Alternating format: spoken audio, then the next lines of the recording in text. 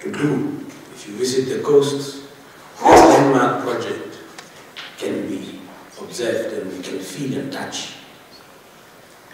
What it means to the economy is a facility that will be able to advance economic growth and puts our country in a league of those that have such similar facilities to be able to compete.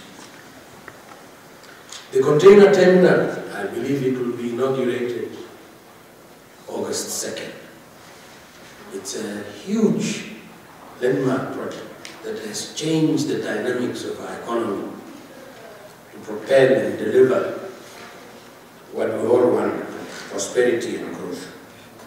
There are several road constructions by Chinese companies, notably the highway to Hanja, and many others in the northern part of our countries, the western part of our country. These projects are commercial projects won by Chinese entities.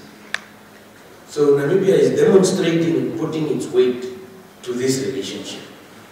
China will work with Africa to create more synergies between China-Africa cooperation under the BRI and African Continental Free Trade Area framework.